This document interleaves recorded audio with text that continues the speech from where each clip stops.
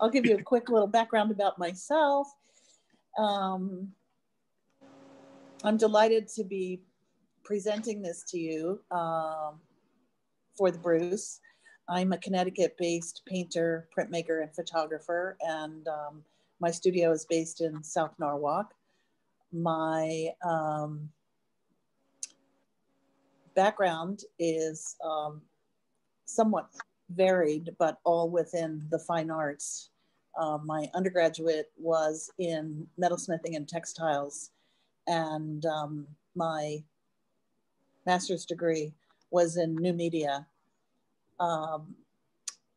I've studied and worked in a tremendous amount of media over the years. I work three-dimensionally as well as two-dimensionally, but for the most part, I do create my work with an amalgam of painting, printmaking, and photography. So I'm very much looking forward to doing this with you. And I think as soon as Corinne gets back, we are going to get started. Okay, we've got the thumbs up.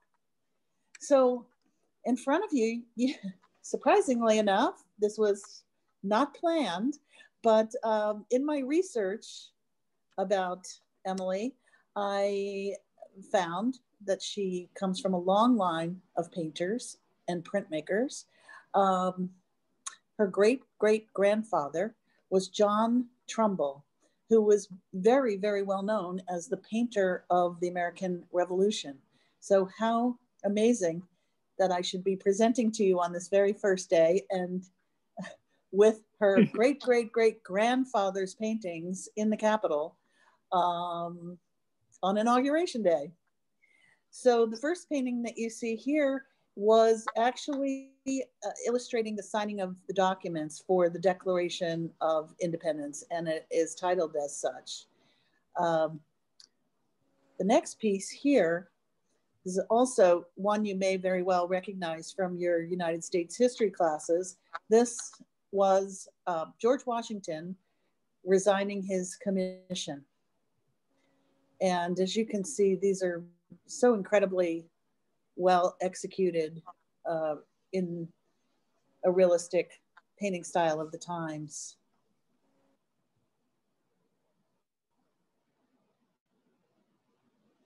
Next in her artistic lineage was Emily's mother, whose name was Alice Trumbull Mason.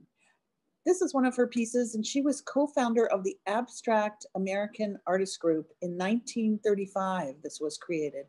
And now she is really very much known and considered as the pioneer of American abstraction.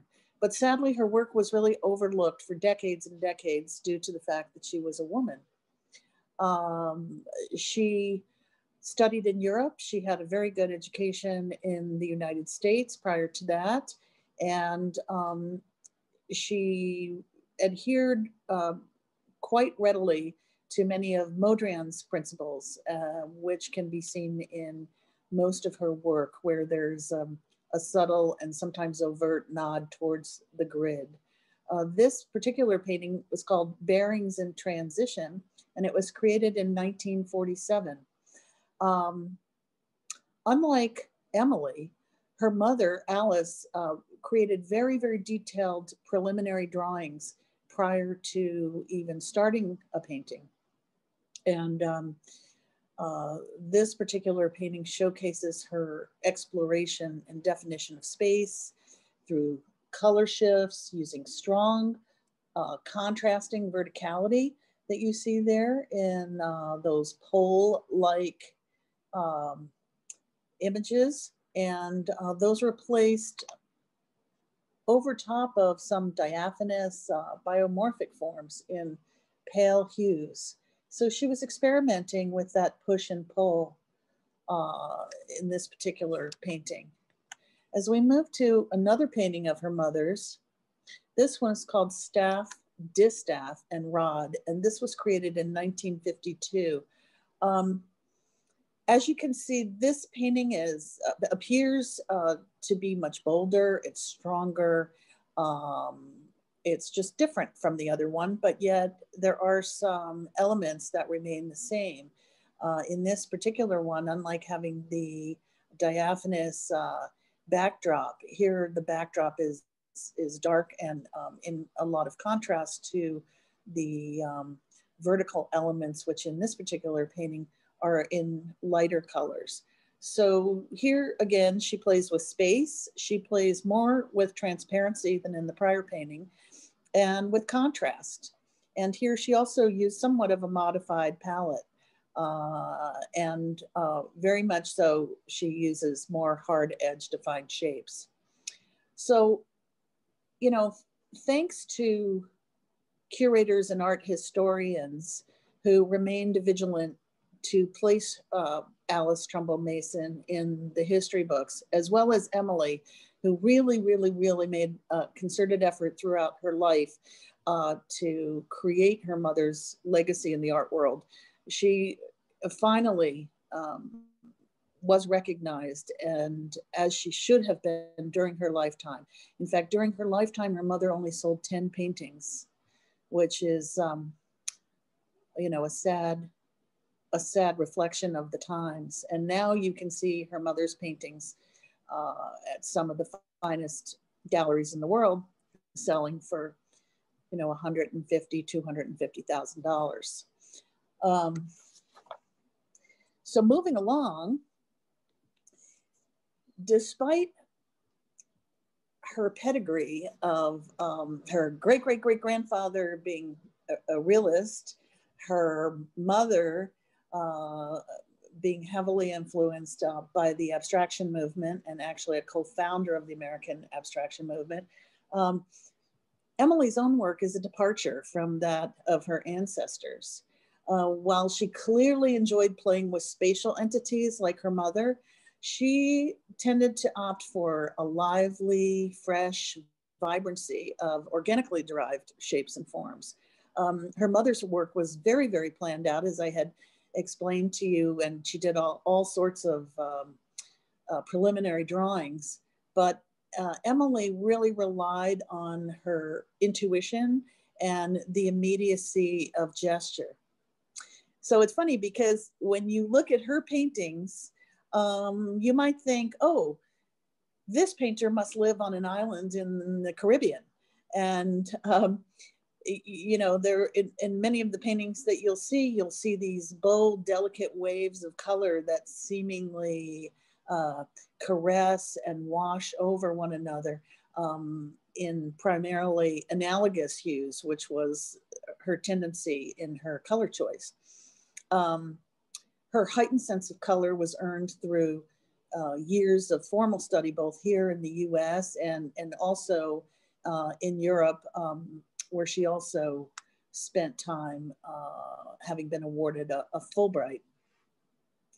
One thing about Emily that was also a bit different from her predecessors was that although she spent a lot of time in the city, she also had a home in Vermont.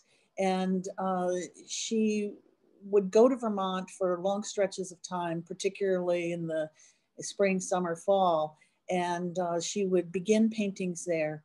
And then she would bring them back to New York, and she tended to finish them when she was back in New York in the studio. And it's sort of funny to hear when I was reading about her that she used to joke that she needed to finish the paintings in her New York City apartment where the light was the best, which was really funny because if you talk to a lot of New York-based painters, a lot of them have had summer places in the Hamptons, and they always talk about how fabulous the light is in the Hamptons and that they can't really do the same work in the city that they're doing out on the island.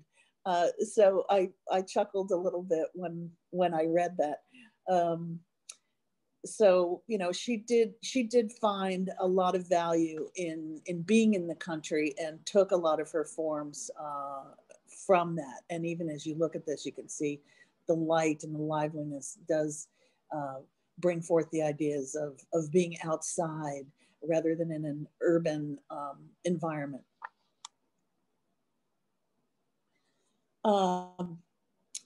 This piece here she created in 1932. It was entitled Sounded. So again, you know, when you look at this, you do get a sense of space, you get a sense of organic shape.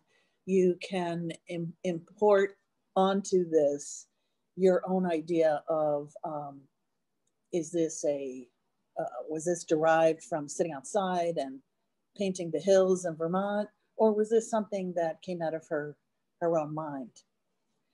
Here you can see she's working with predominantly complementary colors, and with the analogous color being the violet and the blues.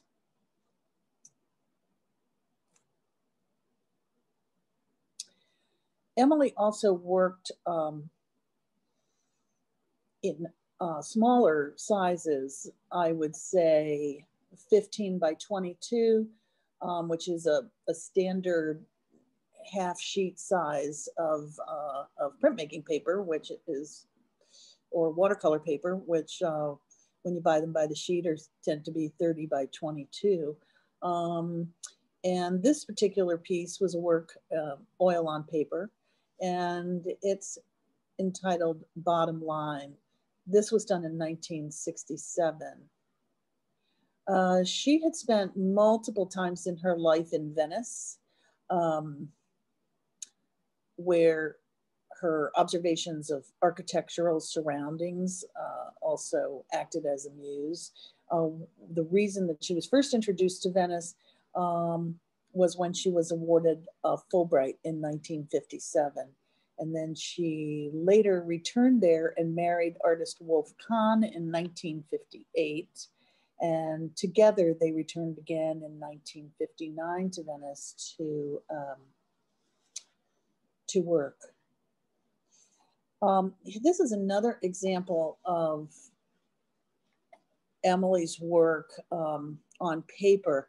This particular one, however, shows her gestural work in pastel atop a dry oil painting on paper. And I like the title for this one. It's called Blame the Bee. So if you look at it, you see these buzzing of activity in her gesture in the pastel. And you can imagine that.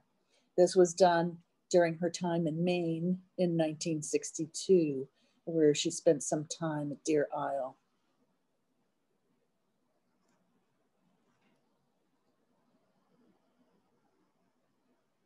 This is another oil painting. I'm not really certain where this one was from, but I thought it would be a good thing for you to see. The spatial organization is a little bit more complex, but yet at the same time, it tends to be mostly a monochromatic painting.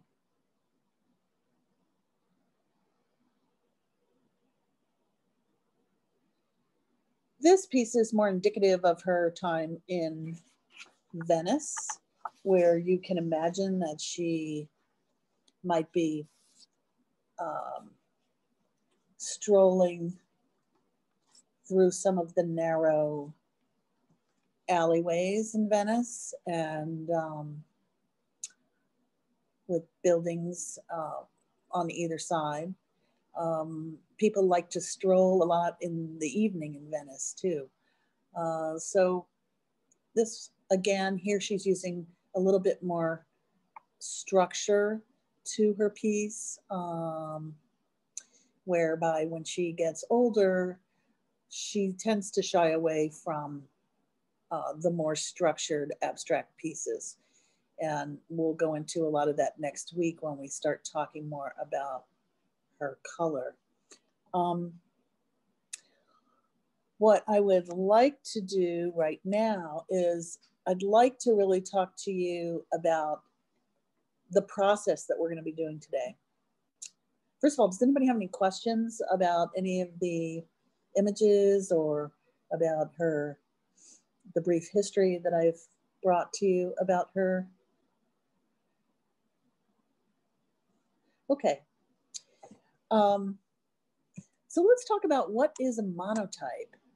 Oftentimes, this word is misappropriated, and people may say, oh, I just finished a monoprint, because it's a form of printmaking. So they think monoprint should be the term that they should use for that.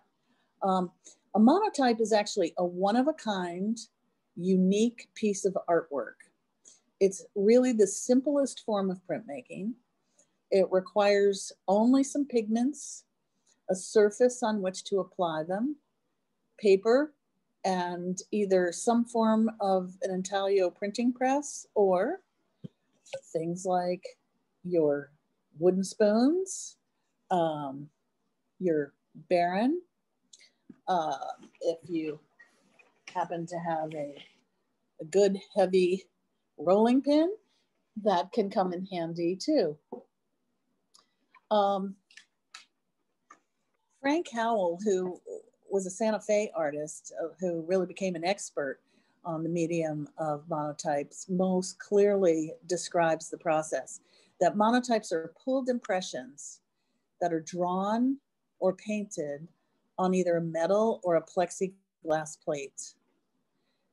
So there are different ways that we will create our images. They can be created through applications of ink that are rolled, like we'll do with the brayer. They can be brushed on. They can be daubed on.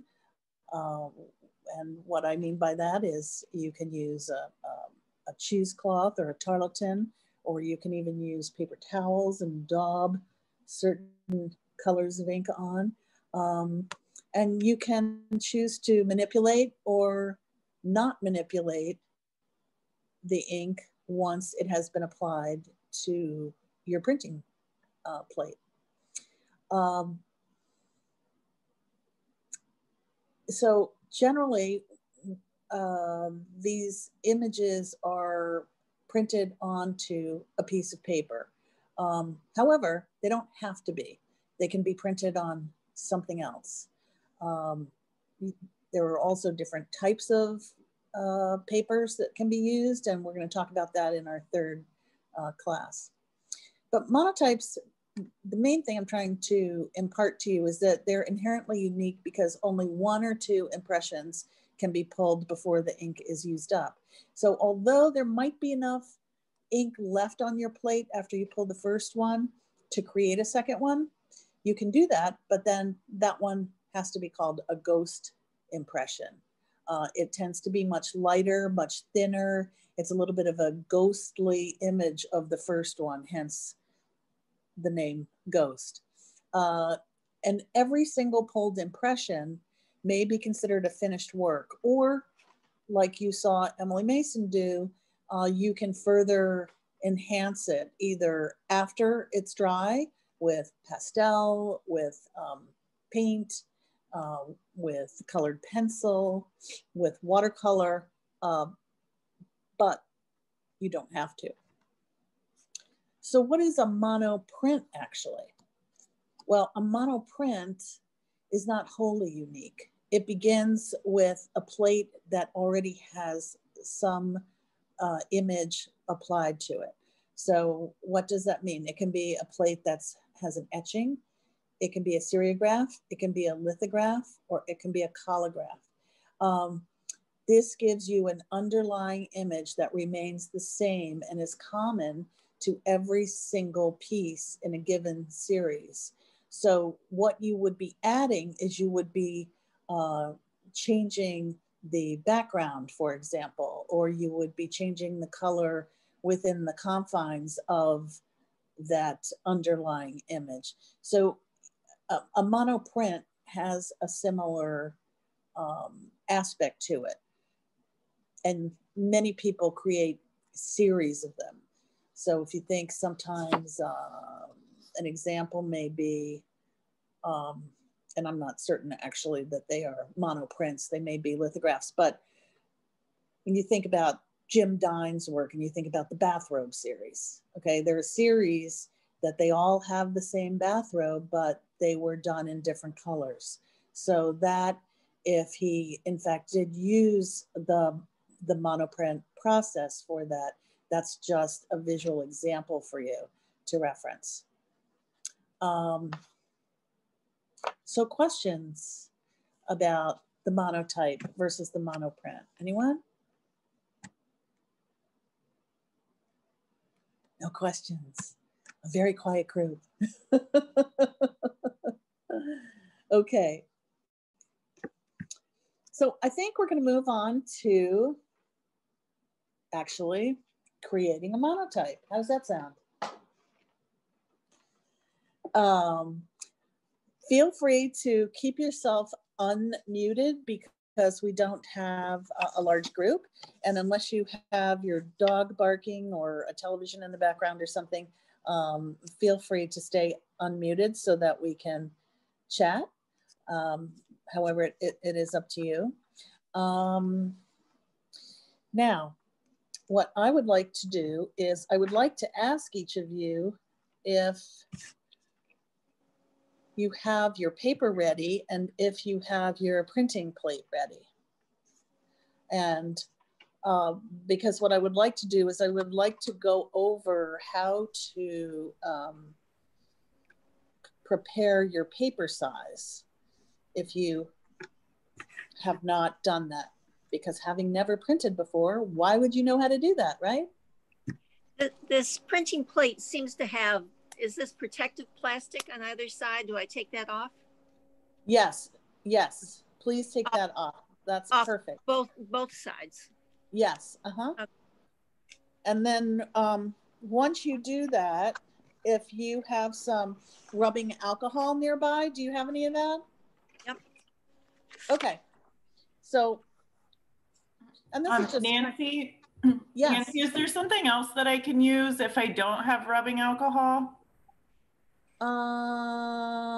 Yeah, you could use vinegar. Okay. I have apple cider vinegar. Would that work? That's okay. Okay. That's okay. All right. That'll work fine. You know, it's just really to be like a cleansing agent for you. Okay. So yeah, that's fine. It will just remove any dust or any adhesive that may have been there underlying. Okay. I'm just going to run and grab my other alcohol because this spritz bottle is stopped up for some reason.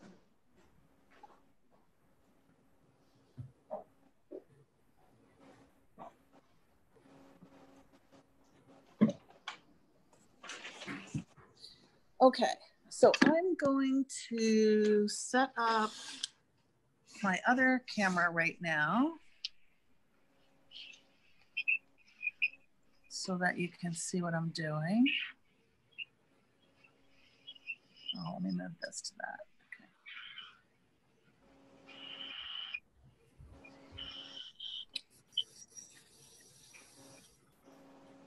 Okay.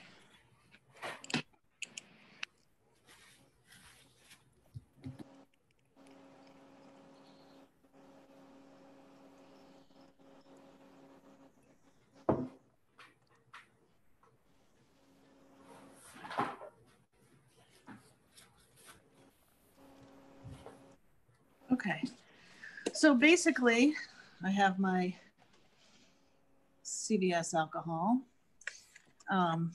which I'm sure most of us have a lot of something. You know, even if you have alcohol wipes from the pandemic, you can use those too. And then I'm just going to clean my plate just to be sure there's nothing there that I don't want on it.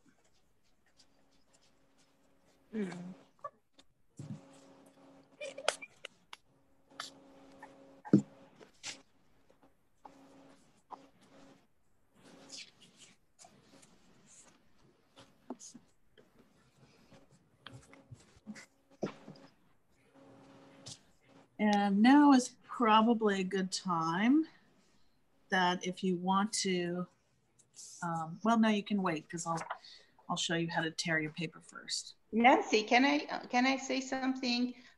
Yes. We have that image next to you. I like to have your image big on my screen so that I see what you're doing. Do we need that image of the fences? I think you might need it. You don't have to use it. You can make your own creation. So if you want to, then you can take the smaller image of me where I I'm think, Nancy, I think you're going to have to stop the presentation in order for your smaller image to be big, if that makes sense. Okay, hold on. Okay, there we go. Ah, Eureka! Perfect. Thank good. you. Okay. How's that? Better? Yes. Yeah. Thank you. You're welcome. Okay. So I'm not sure how you purchased your paper. This was actually a 22 by 30 inch sheet, which I had torn in half. And if you are working from a pad of paper, then that's fine. You probably don't have to do any tearing. But for those of you who may have purchased individual sheets of paper, I'm going to show you a couple of options for yourself. So this is my plate size here, which is kind of a little bit of a elongated plate. And if you can see, I have, about a 2.5 inch border all the way around when I place my plate on here. Now that's something that I personally would like to have, but that does not mean that you need to have that or that you even like that look. You could also, here's my plate. If I put it like this and I cut this piece rather in half. I'll just show you. So if I cut it in half like this, I will have a border. However, if I decide to just cut it into quarters, then I won't have a border. And then this would be called what we refer to as a full bleed. So if any of you have ever worked in publishing, you know that a full bleed means that the image takes up the whole entire page and there's no gutter. There's no room for margins.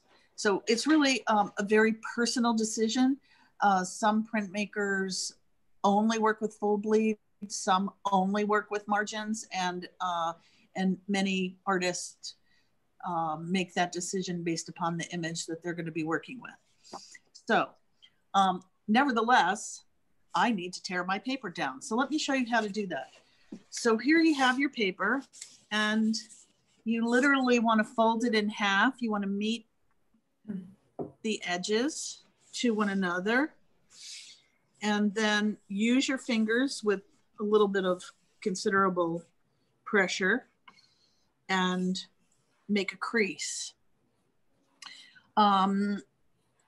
If you're using the 140-pound Fabriano paper, it can be a little bit stiff, and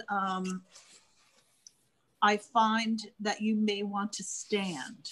So if I were to get rid of my stool right now and stand, I tend to stand anyway when I'm printing, then I can have all that upper body strength on my paper edge. Okay.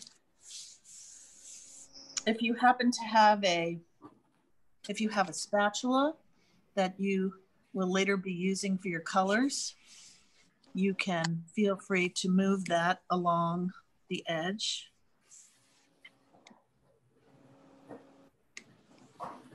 To help you to create a stronger crease.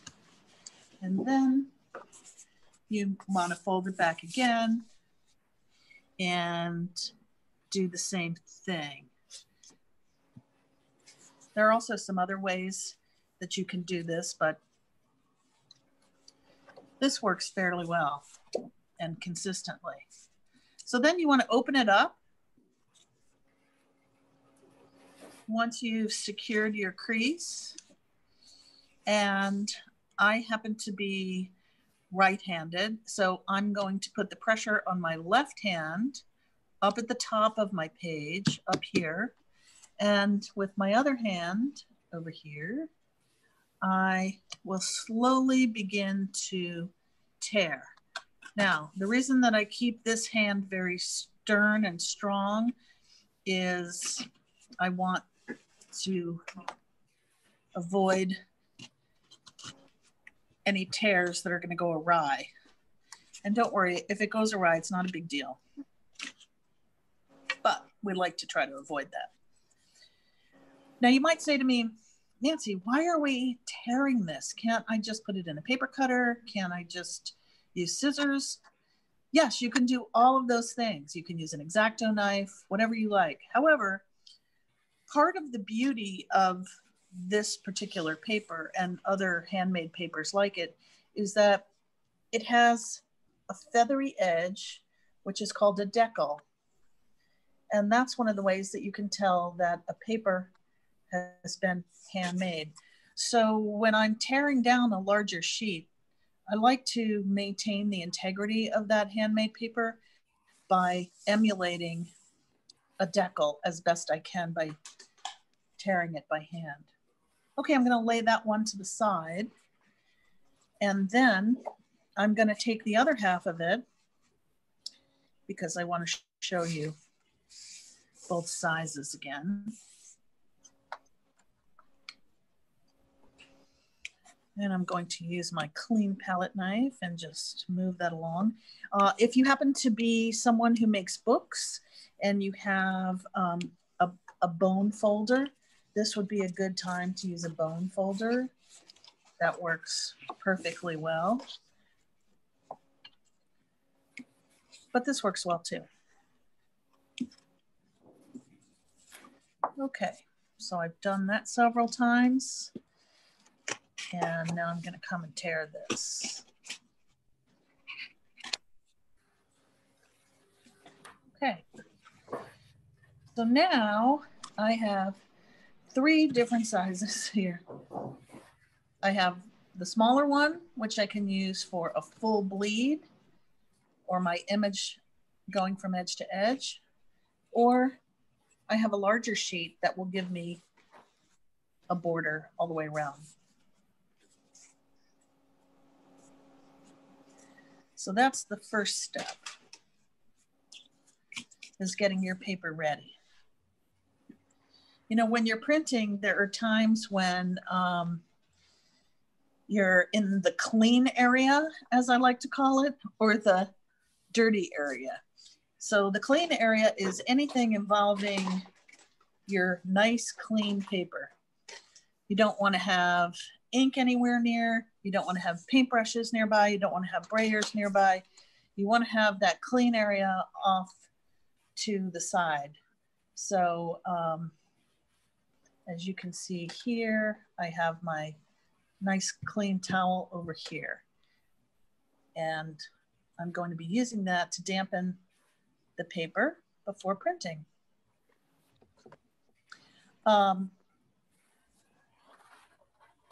When you're working small at home, you can also, if you prefer, if you have a small Rubbermaid container like this, or perhaps a Pyrex cooking tray that will fit your paper in, you can certainly use this and put some water in the bottom, about 1 inch or 2, and you can use that to dampen your paper. But you will still need to have a towel on which to dry it.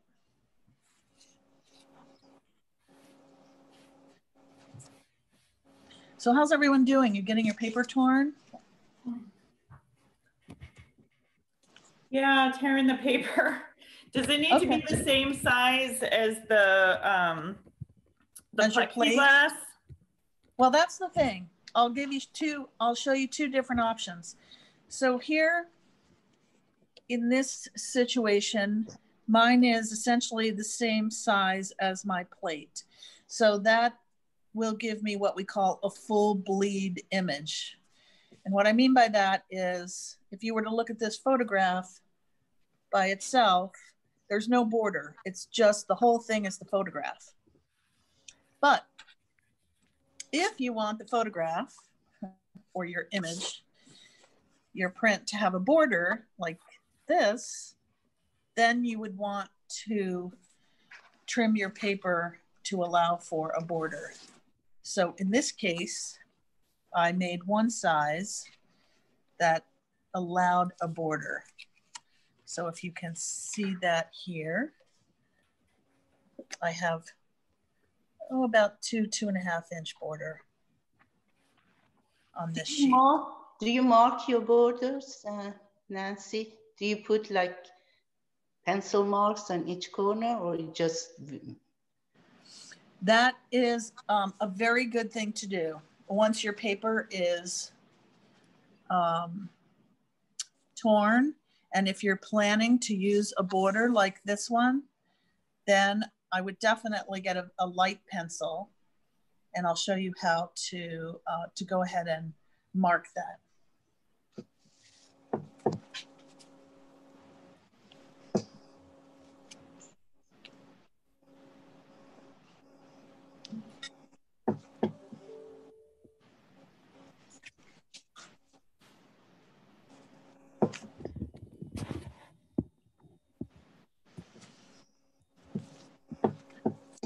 Okay.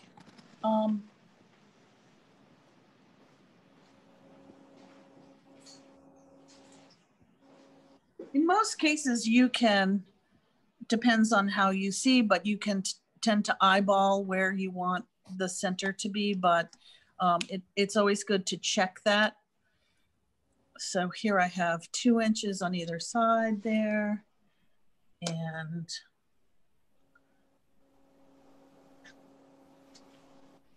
two inches on the top there, and a little bit more on the bottom. So what I'm going to do is I'm just going to, now that this is placed, I'm going to hold down my plate and just make a little tiny corner indication.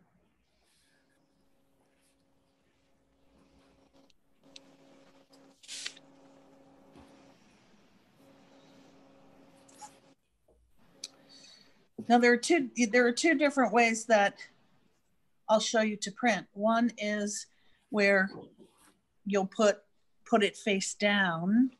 Another way is where your plate is down here and then you're placing your paper here. So, Nancy, I have a question. What if your paper ends up being smaller than your than the plate? Yeah, is it totally like worthless? No, not at all. Not at all. So how much smaller is it? Is it smaller height-wise or width-wise? Can I make a suggestion that you might want to turn on your camera so Nancy can see? Oh, okay, sure. Thank you. So, so let's see.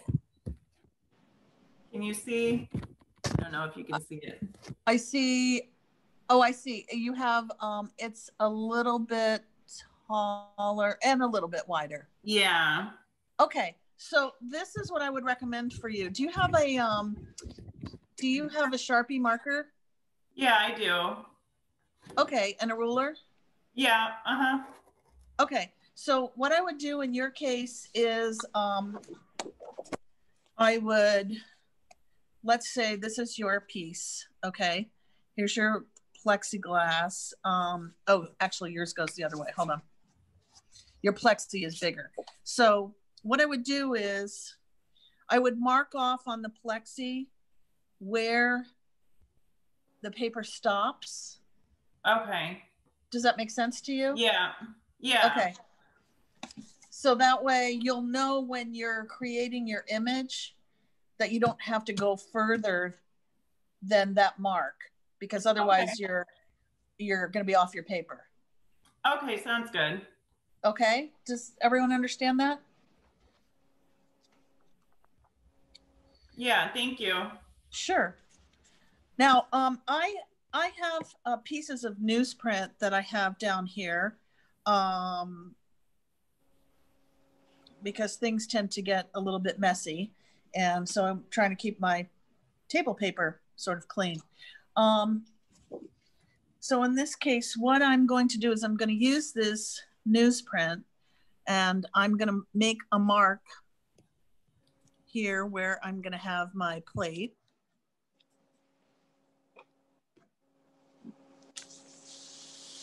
And you don't have to do this. This is just another way that you can work.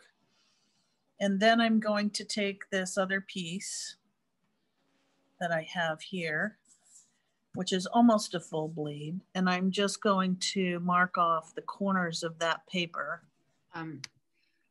Nancy, I just want to let you know we have Paige joining us. Hi, Paige. Sorry about the difficulties getting in. Hi, Paige. Welcome.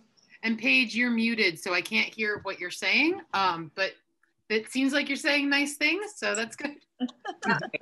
I'm so sorry. I kept trying, and then I just got a code to call in, and then I gave it one more try, and it's worked.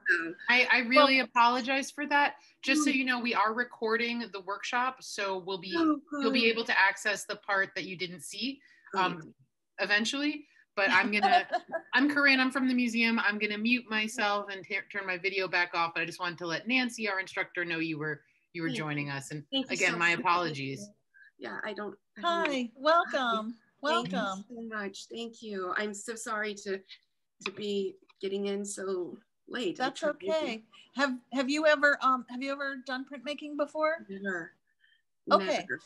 So what we're doing right now is we're just getting set up. And so I just showed everyone how to tear their paper. Do you have your printing plate? Yes. Okay. I have two different. I have this. This. I don't know if. Wait, is this printing plate? No, this is not printing plate. What is printing plate? No, that's your palette paper, and the palette paper you will use to roll your ink on. Okay. Yes. Yes. So you don't want to remove the palette paper from the pad. You want to just keep it on the pad. Okay. Okay. Okay. But the paper that you'll be printing on is the paper that I'm referring to right now. So do you have one sheet of watercolor paper or something? Oh, good. Okay, great. So the Fabriano paper that you have on the right. That would be this one? Yeah. Okay. So you can take one piece of paper off of that pad, the red one, the red Fabriano. Yeah. Thank you. Okay. Okay, great. Now your plexiglass plate is how big compared to your paper? You can remove the coating. There's usually a plastic coating on either side of those plates. You can remove that. Okay. You're getting the speed version, Paige. Thank you. Okay. I'm not having success with finding another coat or layer, but. While she's getting that off, Nancy, I realized that everyone else's plate seems to be rigid, and mine is. Whoops! If the camera was on, you could see. Yeah, if you want to put your camera on, that would be helpful. Let's see. Mine came. Oh, you have a jelly plate. Yeah. Okay. Do I need to get a different kind of plate for next time? Yeah, it would probably be helpful for you. But for now, you can use your jelly plate today without a problem. So with your jelly plate, what I would recommend to you is, let me think about this for a second, is that you would be keeping your plate here on the table, and then you'll be putting your damp paper on top of it. Okay. Okay. And one more question. Yeah. My paper is covered with newspaper. That's fine. When the back of this seems to pick up the ink, but is that all right? Sure. Okay. Remember, everything we're doing is the great experiment. Okay. So just relax and know that whatever you're going to do, you're going to learn something from. Whether it's going to be something you love or whether it's going to be something maybe you don't love so much today. But through the process, you will learn the many different things about printmaking. One thing that we often refer to in printmaking are happy accidents, which is something that we commonly refer to what, other intaglio printmakers such as etchers might say, oh my God, it ruined the whole plate. Well, the bonus that you have with the monotype is that there really are no mistakes per se, and we can work with everything. So we'll turn something that you might not love into something that you'll love.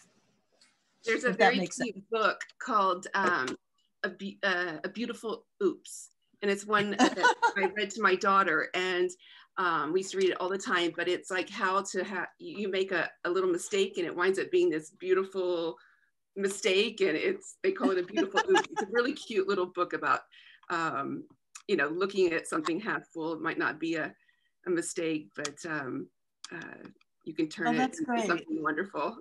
That's really great. Okay, so so if you're so the main thing, Paige, is that you can either have your paper. This is example one. You can have your paper and your plate of a different size, therefore enabling you to have a border all the way around. Okay. Mm-hmm. Or you can choose to do what we call a full bleed, whereby your plate size and your paper size are pretty much the same.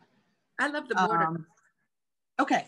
Yeah. So, but if I didn't want to, is there a way that you're suggesting to cut it? If I wanted to have that? Yes. But if you like the border, I'm going to be using the border, then let's just go with that. Yeah. Okay. Okay. And I can talk to you after class about how to further modify it. Okay. So everyone, what are we going to do now? Well, the reason that I had that image up before was because I'm not sure if any of you have an image in mind, if you have a photograph or some sort of reference of something that you would like to do.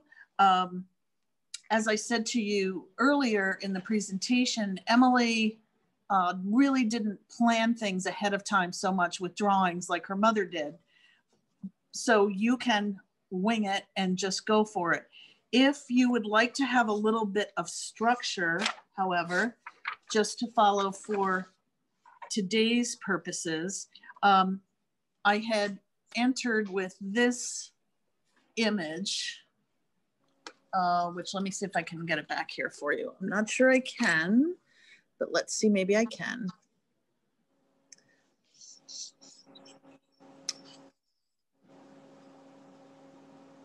Okay, so see that yet? Mm-hmm. Yep.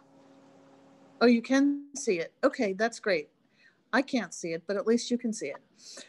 Okay, so if you look at this image, I chose this because when you just look at the line and you just look at the space, this can create an abstracted landscape. So let's look at it like this. Is everybody on? Can you still see me? Yes. Okay, because it looks like I lost connection on one. of my devices. I don't see you. I just see the handle of the lamp. Oh, okay. But do you see the picture on the screen? I do see the picture, yes. Okay, great. Okay, so now I'm going to move to this picture. So can you see this line drawing? Mm-hmm. Yes. Okay. So do you see what I've done here? I've looked at this, and what I did was I simply get my little pen out. I simply followed the lines that I saw, just the basic lines.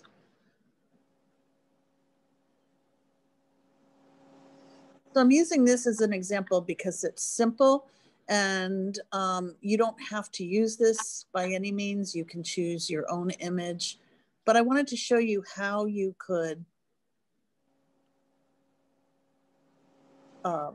dissect your image from being something super realistic to something more abstract, dividing the space.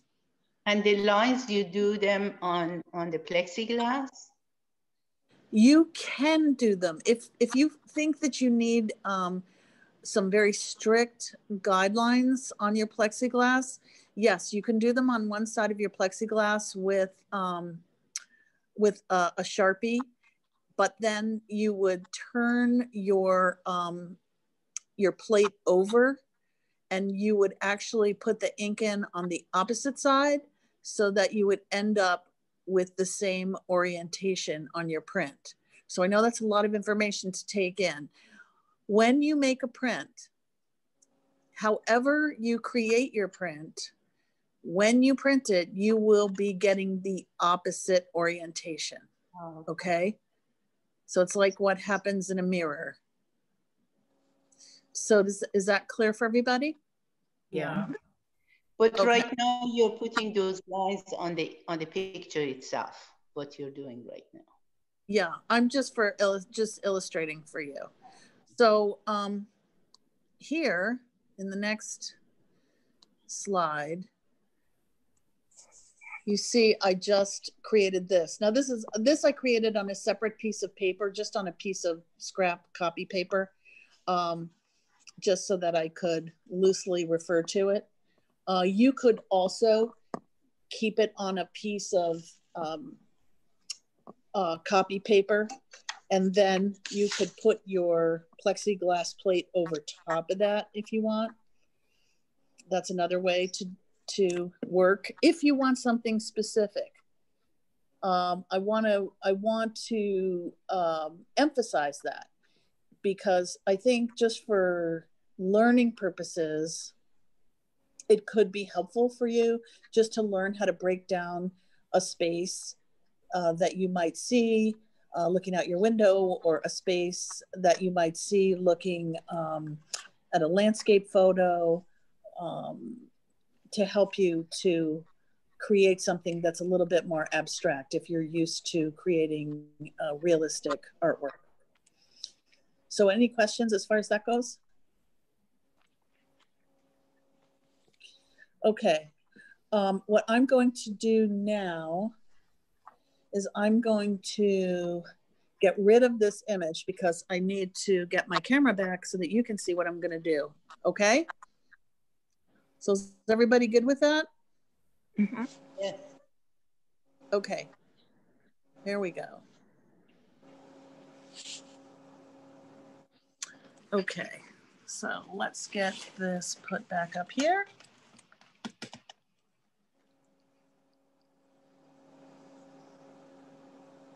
And okay. So once again, my clean paper that I'll be printing from, I have over on the side on my towel.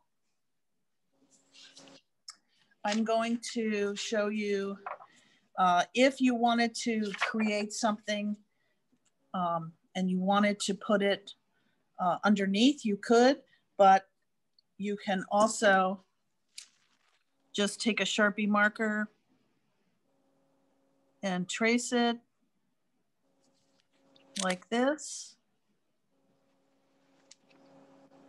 And the Sharpie marker, by the way, comes off with rubbing alcohol. Okay, so just to give me something, some vague idea. Now, if I want my final image to be in this orientation, then I can apply my ink on top of this, just how I drew it. However, if I want it to, when it prints, if I do it that way, my image will look like this. It'll be the reverse. But if I want it to look like this finished, then I have to turn this over and reverse it. Does that make sense? I know this is the most confusing part usually for people. Is everybody following me with that?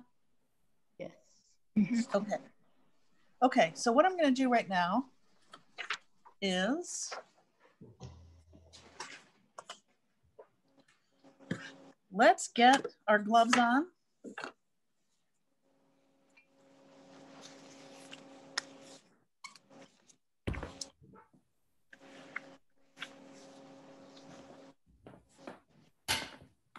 All right.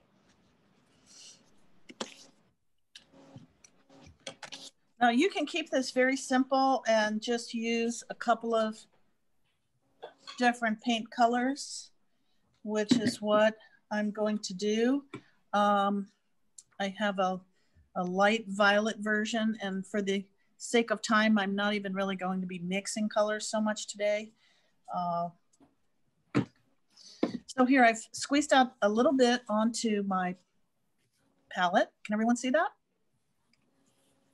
No, can you, I'm sorry, I missed that. Okay, so I just took a little bit of my paint and I just squeezed it out on my paper palette. If you don't have a paper palette and you have a second plexiglass plate, you can use the plexiglass plate. And then I'm just going to take my brayer and I'm going to start to move my ink around in all different directions. It's kind of like working with cake frosting. It has a lot of peaks until you really get it smoothed out. So if you wanted a cake that was iced, that had all these lovely little peaks and valleys, then you wouldn't do too much with it, right? But if you wanted a cake that had a very, very smooth surface and finish to it, you would just keep going over it and over it until you've had that consistency. So that's what I'm doing here. So if you don't do it too much, it adds texture. Is that what you're saying? Yes, but it can be problematic in that your brayer might not be fully covered. And that's why it's important to fully roll it back and forth so that you're covering the whole entire brayer with ink. The other thing is if you have too much ink on your brayer and it's too thick, then you're going to have what we call the squish factor, which means once the paper goes on and you start pressing this, the ink is going to smush out all on the edges of your paper, which you're probably not going to want to have. So I would caution you about that. I really prefer for you to make your ink very consistent and very smooth, because I think you'll have much better results. Okay, so now I'm going to start to apply this to my plate.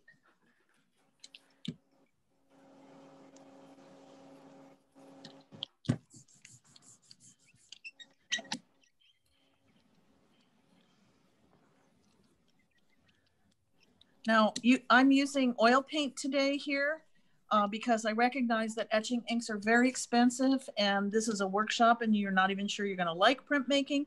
So I felt it was important for you to have a choice, because many of you are artists and you probably have oil paint laying around somewhere anyway. So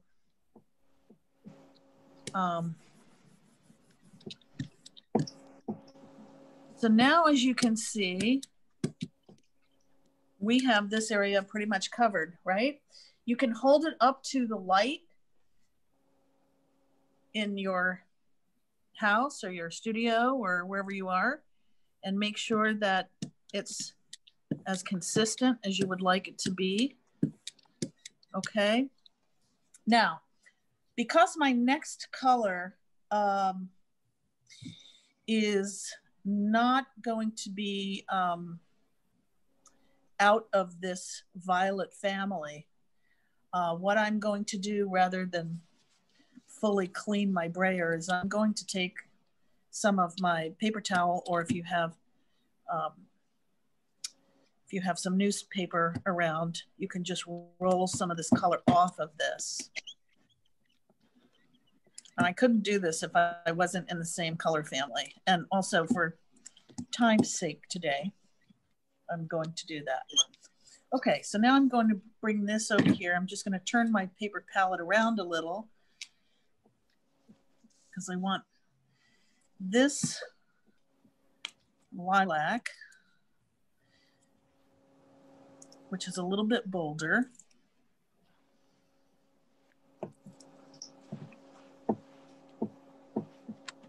Keep in mind now, I have not mixed any colors, which normally I would be doing.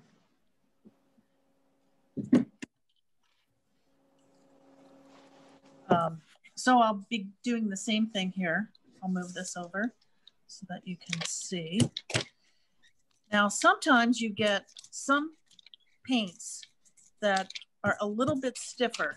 Now you see how this one is acting? It's very stiff, isn't it? So what I'm going to do with this one is I'm going to add a little tiny bit of that plate oil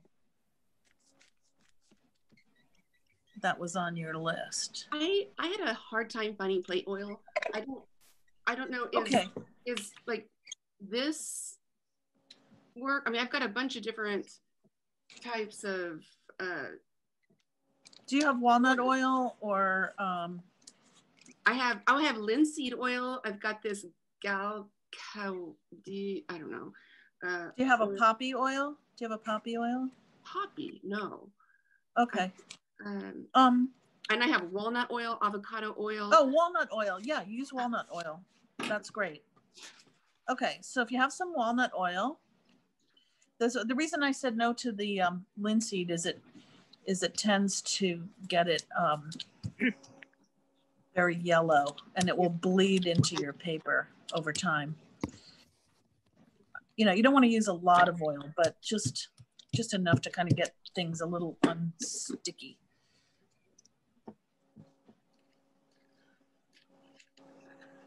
So I'm interested. I must have looked down at my own. I didn't see how your brayer followed that line around rather than making a straight line with the edge of the brayer. The line that you drew on the back of your. Oh, how did I do that? Yeah. Is that what you're asking me? How did I do that? Yes, thank you. Okay. Basically what I did was I just paid attention to where I had those little curves that I wanted, and I just moved my brayer like this in this direction. And then I came back and smoothed it over in between. Now keep in mind, everything we're doing today, we're using a brayer. You could also paint all of this on with a paintbrush. In doing so, we'll be using a paintbrush more next week, but in doing so, you have to be ever more conscious of the viscosity of your paint. And what I mean by that is how thick or how thin it is. Because once again, if it gets too thick, then you're not going to be, you know, all that happy with it. So, okay, so now I'm going to come in here with this color.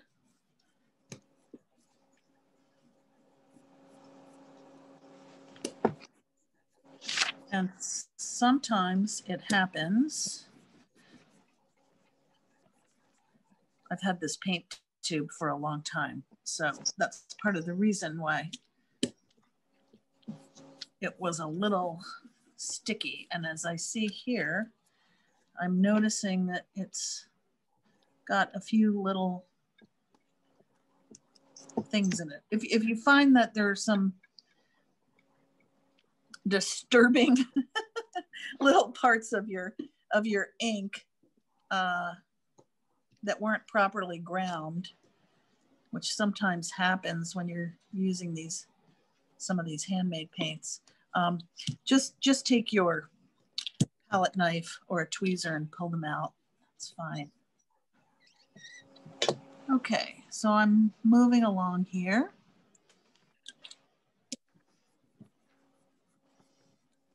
Nancy, you said something about you usually mix paints. Yes. You don't use just, pure colors out of the tube. Why is that? Because of the balance? Well, my type of printmaking, the type of imagery that I tend to do is not necessarily the type that Emily does, where she uses a lot of very bold colors and a lot of, large abstract spaces. So it's just the nature of the way that I work. But I'm very much committed to teaching you more how she was working because, we are doing this in conjunction with her beautiful exhibition, which we all can't wait to see as soon as the museum opens. But are you going to teach us a little bit about mixing colors and? Yeah, I can do some of that next week. Yeah. Okay. Okay. So here we go. Okay, so I have a little bit of that now. And again, I'm going to go ahead and clean this off a little bit. Okay, now as you see, my paper palette is now full, isn't it, of violets. I'm switching colors now, so I'm going to remove that and I'm going to put that away in the garbage. And I am going to squeeze out another color.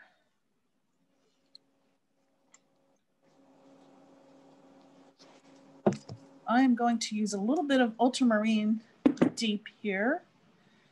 And normally I would be completely cleaning this, but for the essence of time here, for the sake of time, I'm going to just take a little bit of my vegetable oil quickly. And I'm just going to remove some of this violet. And if you only have one brayer, you'll need to do this. Normally, what? I beg your pardon? With vegetable oil? Yes, just regular vegetable oil. Whatever you have in your pantry, whatever's the least expensive. Obviously, I don't use the one from my kitchen. I have one that's designated for the studio. But, okay. You don't want to use your alcohol on your brayers because it will dry out the plastic. Just as a little side note for you. Okay, so here we go. Can you see what I'm doing over here with the blue ultramarine here? Rolling this out. I can't see what you're doing. You can't, okay. Yeah, because I have my other camera went out. I'm working with, I can't see what you all see, so I have to rely on what you tell me. So if you can't see something, I want you to shout out, okay? Okay, so now I am going to take this and I am going to put a little bit of it here.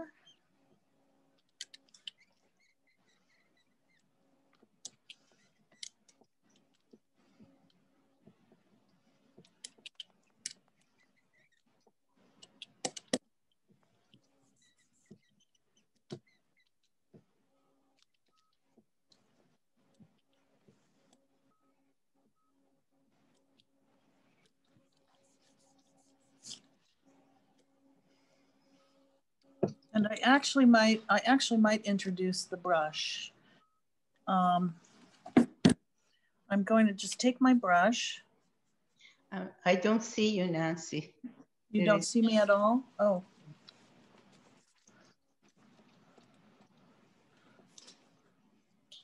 Okay. Okay, do you see me now? Okay. Yes. Do I need to fill all the areas of the plexiglass? I find that it's hard not to go over a color with a different color. Am I making sense? Yes. You know, this is your first time printing, so and we're doing something a little bit complex for your first time printing, actually. But I kind of wanted to stay in the style of Emily. So don't worry. Today's your experiment. Okay. Okay. You're going to go over things and, you know, maybe you're going to end up mixing colors that you don't like. And on second thought, you'll think, oh, gee, maybe I would have looked better if I had reversed these colors. All of those things will go through your mind. Okay. But that's okay, because guess what? You have your plate, you have your brayers, you have your ink or your paint, and you can make another one. Yes. I'm finding a lot of little particles in the paint. Like you are finding particles? Yes. But that's what I was. I tried this one and I tried this one. And what kind of paint? Are they new tubes? Gamblin, Artist Oil, Sap Green. And the other one I tried was Winston & Newton oil color. And I'm just. That's really unusual. And they're new tubes? Yes. Maybe they were on the shelf for a long time. Did you order them by mail or in person? No, I purchased them. Okay, well, maybe you can take them back to the place where you purchased them and say, you know, look, these must have been sitting around for a long time. Yeah. You know, you're perfectly within your right to do that for sure. Yeah. Okay. So can everyone see what I have done thus far? Yes. Okay. So here I'm just using a brush to go into this small area. Okay. And I will also use a brush to go into this last area here. I'm going to use a little bit of cadmium yellow. As we know, Emily liked to work with complementary colors from time to time. So, is this where we use a bristle brush if we're using a brush? yes, you can use a bristle brush. Yes. Okay. You can use a bristle brush. You know, you're definitely not going to be using a watercolor brush, that's for sure. Yeah. Okay, so I'm going to put a little bit of this in here now.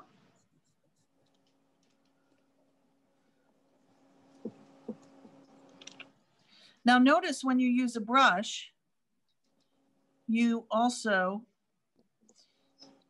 need to be somewhat aware of the direction of your brush strokes.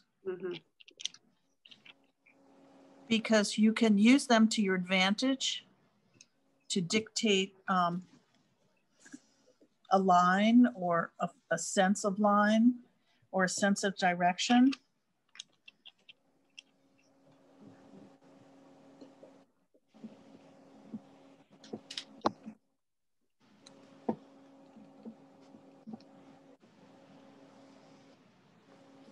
How's everybody doing? This is fun. Oh, you're going to have so much fun. And next week, it's going to be even more fun. Because you're going to be closer. But I just felt for the first day, you might like to have a little structure. Particularly if you may normally work in a more realistic style. Just just learning how to break down something that's realistic into very simple shapes, I think is important for you to learn. And it certainly relates to her work. Okay. So this is what I have right here, folks. What am I going to do next? Okay.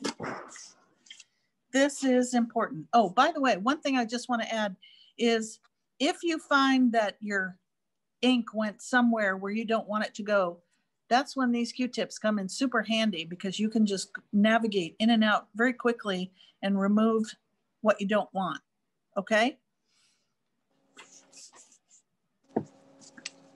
So what I'm going to do now is I'm going to remove my gloves because they're dirty, filled with paint at this point. And I am going to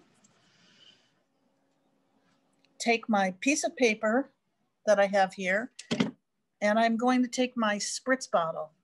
I'm going to start on the opposite side,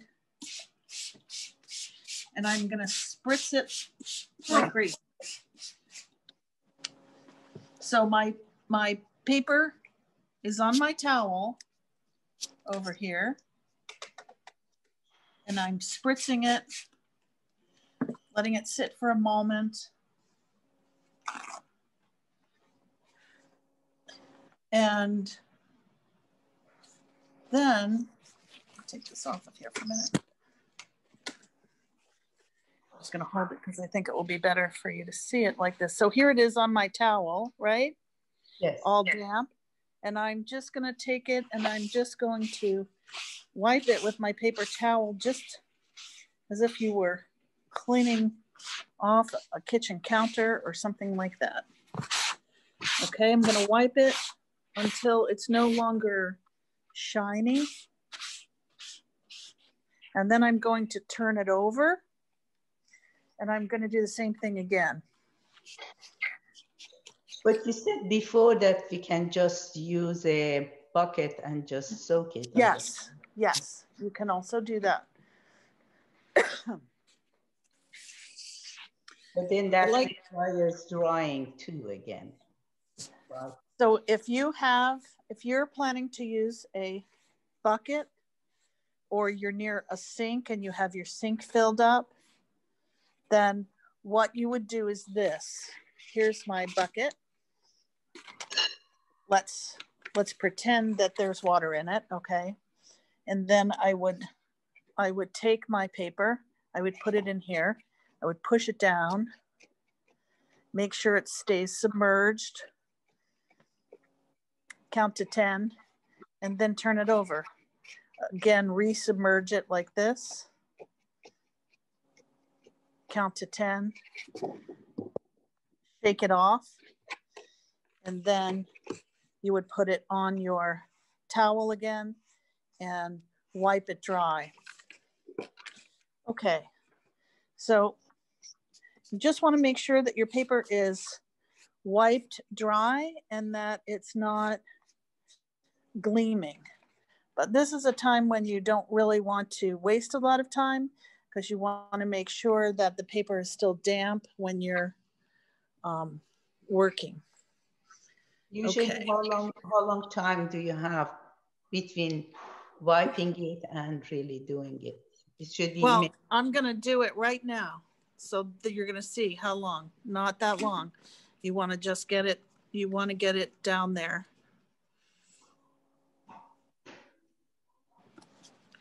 Okay, I'm going to do this. And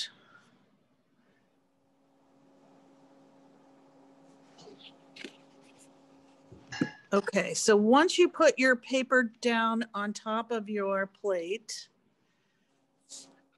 then you want to hold it with one hand, and I like to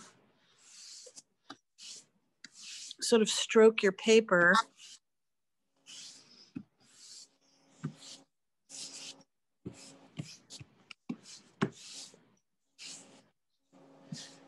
Now, if you have a Baron like this, then you would start at one corner. Always keep one hand holding your paper down. And I like to go along the edges of the paper so that I can create a crease mark where my edges of my plate are. And these, once you create that, it's called a plate mark. So let's say you are an amateur collector of prints and you go to a tag show or a tag sale or something, and you say, oh my goodness, that looks like a marvelous print. And someone says to you, oh, well, it's a monotype. Well, you could check on the back side of that print to see if in fact it had a plate mark. If it did not have a plate mark, then it's not a monotype. Then it's more than likely a lithograph or a digital print. So the other thing that you can use is you can use one of these, a good old-fashioned wooden spoon. Now, when you use a spoon, you want to be careful to keep the flat side of the bottom side flat, and you want to use that. Except on the edges, you can use the edge of your spoon, because some wooden spoons will leave a mark. So that's why the Baron is best if you can get one of those. Keep in mind, all of these are alternatives to using an intaglio press, which is what we as professional printmakers use for the most part. However, being able to hand print like we're doing is really terrific, because if we decide we're somewhere and we have limited resources, you can always make a print transfer with your hands, with a spoon, with any other flat, smooth object. If you have a heavy rolling pin, and this is not my heavy rolling pin, but just to illustrate, you would go along back and forth as if you were rolling out pastry dough. And then you would go the other side as well. You have to be careful with the rolling pin because sometimes your plate will slip underneath. Okay. So now I'm going to pull this up and you can see this very soft hand print. Can you see that? Can everyone see the print? Yes. Yes. Okay. Now see, purposefully, I wanted to show you what happens when you're using the spoon. If you use a little bit of the edge, you see the marks that are made here?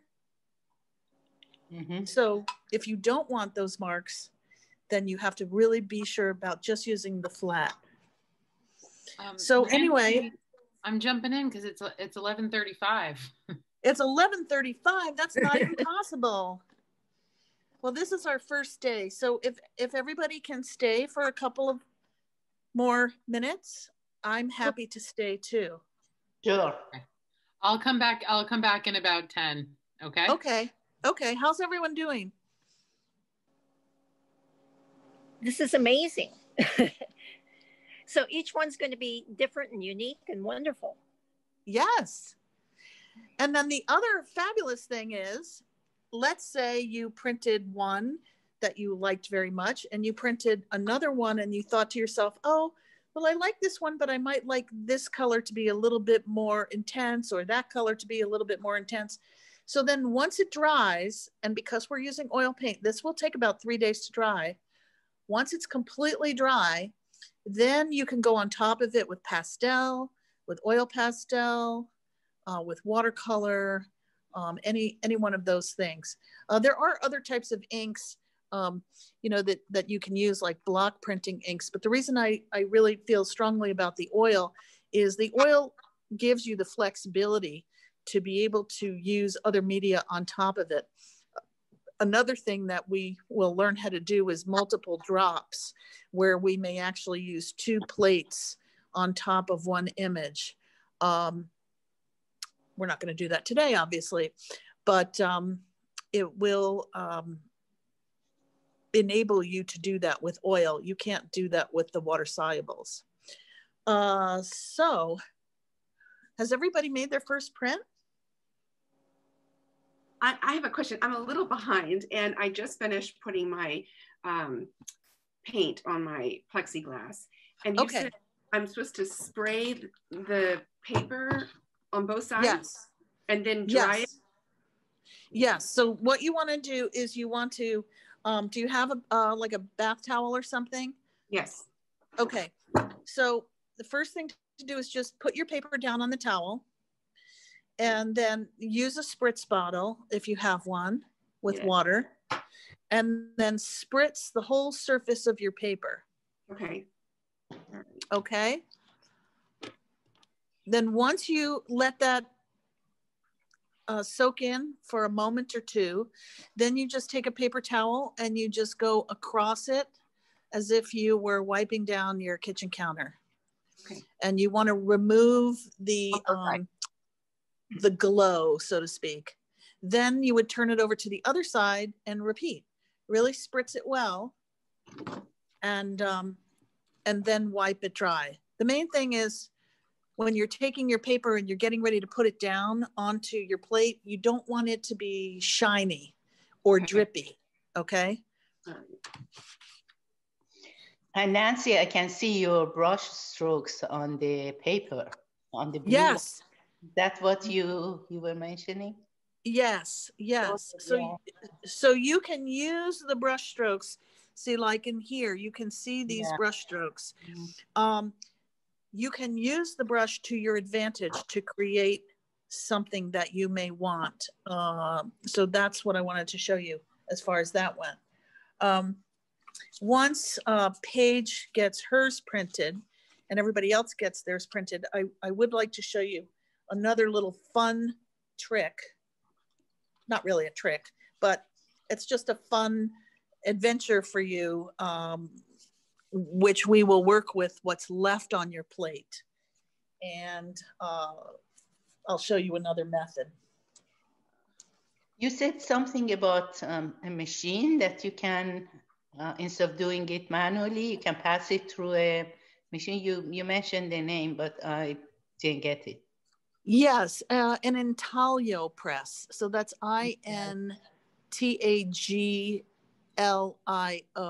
An intaglio press is a printmaking press that is used primarily for monotypes, for etchings, for carborundum prints, for aqua tints. Most. I beg your pardon? Is it very pricey, or is it? Well, yes. I mean, if you really get the printmaking bug and you want to purchase one, you know, first of all, they are heavy. They take up a bit of space. You can get a small tabletop one for probably about $800.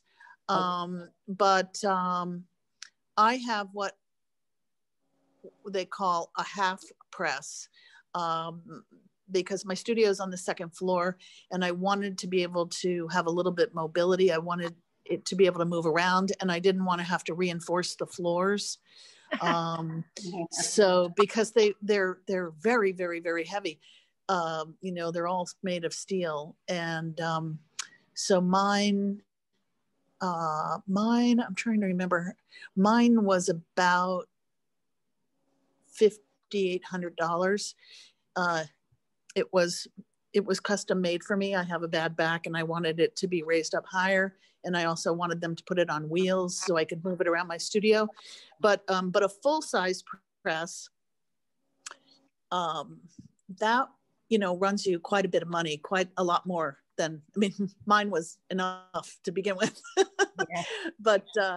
But when I say half press, what that means is that a standard printmaking sheet size is 30 inches by 22 inches. So I can print an 11 by 22, or I can print a 15 by 22. I can print an 18-inch square. So I have flexibility to print certain smaller prints. And then when I want to print larger prints, I'm able to use the larger presses at a couple of the different institutions where I teach. So I'm sorry. Talk to me, Paige. Talk to me. I've gone over 3 different new papers because I keep getting paint on the outside border part. Okay. Okay. So now I've got one, and it's ready to go. So I put the paper on top of the plate. Yes. On top of the Yes. And do you have any like hints or tips on how to get it perfectly centered? Well, right. You came in after that part. You can make little marks on the paper that your plate is sitting on before you put paint on your plate. You can make little corner marks with the paper that you plan on using. So before, beforehand, so that you know exactly where to place it. Okay, so before you leave, everybody, what I really want to show you is, here I'm going to make a full bleed print. So remember what we said about that. That means it's going to be taking up primarily the whole sheet of paper.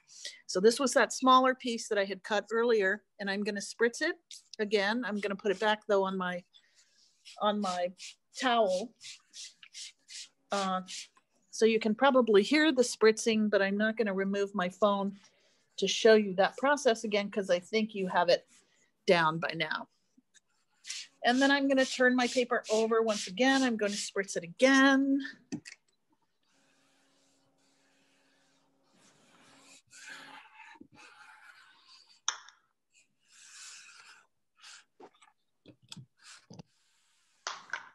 Okay, we just lost your picture. Uh-oh, that's not good. There you are. Okay.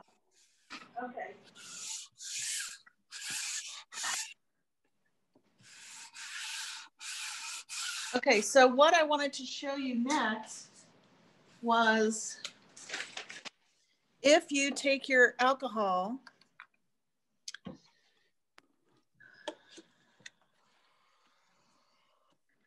and you go to your, something's wrong with this. Hold on one second.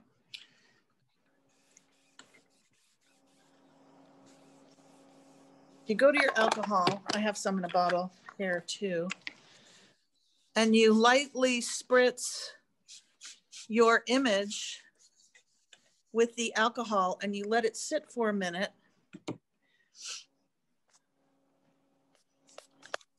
The image on the plate, right? Yes. Yeah, okay. This is fun for 2 reasons. Reason number 1 is you'll get a very interesting print. Number 2 is it will further assist in cleaning your plate without a whole lot of work.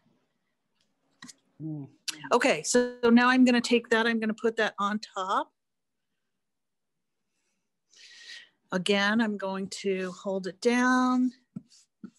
Oh, the paper is spritzed with water again, right? Yes. I've spritzed both sides with water.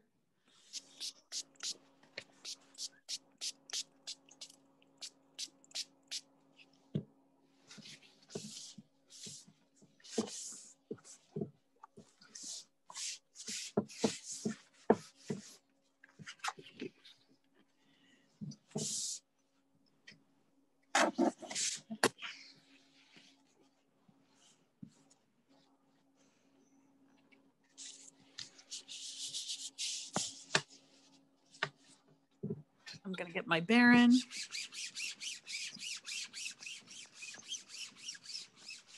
And actually, I find that when you're making your print transfer, if you stand up, it really makes a big difference in the transfer.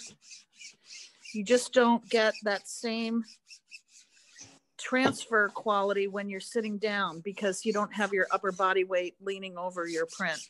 So if it's possible for you to stand when you're doing this part, it will help you. All right, I am back in here because it is 11:45. Okay, hold on 1 second. The great reveal. Okay, so here is the ghost print, everybody, to which we had added alcohol. So you see, it gives you this sort of muted, sandy look. So it's very different from the other one. But anyway, it's fun. And so I thought it was a good thing to show you as a secondary print. Nancy, this was beyond wonderful. I just can't wait for the next sessions. Well, I'm so happy to hear that. I'm really so delighted to have all of you on behalf of myself and Corinne and the Bruce Museum. We're delighted to be able to bring you programs like this, and we look forward to bringing you more. So now that you've gone through the process, you probably have a little bit better idea of how you want to be set up for next week and things that you might want to change or things that you might want to add. Definitely, you will think about next week, making sure that you have your either walnut oil or plate oil. We will be using some of that next week. And of course, your spritz bottles and your alcohol, all of those things. So thank you so much. If you have any other questions, I'm happy to stay on for another 5 minutes to answer them for you. Also, guys, if you have questions after this, you can always send them to me via email and I'll share them with Nancy. Great, that's great. Send out the links the same way next week. So just keep an eye on your email, and Paige, maybe next week we'll try to, maybe try to log in a little early next time. So, cause I want to make sure we get you in on time. And I feel really bad that I don't know what happened. I don't know either. Oh, one other just quick little thing before I leave all of you. Just a reminder for cleanup. Okay, here's my alcohol. I'm going to take it, I'm going to spritz it on my plate, and that's how you're going to clean your plate, okay? You can actually even print this. So there are many different fun things that you can do through the cleanup process, but alcohol goes on your plate. You use vegetable oil for your brayers, for your brushes. Once you get as much off as you can with the vegetable oil and paper towels, then you want to use a good dish soap and warm water to clean these. And then when you're letting your brayers dry, it's best if you put them face up like this. Because if you dry them face down, they can get a little hot spot there, and then they'll never roll properly again. And we don't want that. They're expensive, right? So thank you, everyone. We'd love to stay on. Thank you. Have fun. I hope you experiment this week.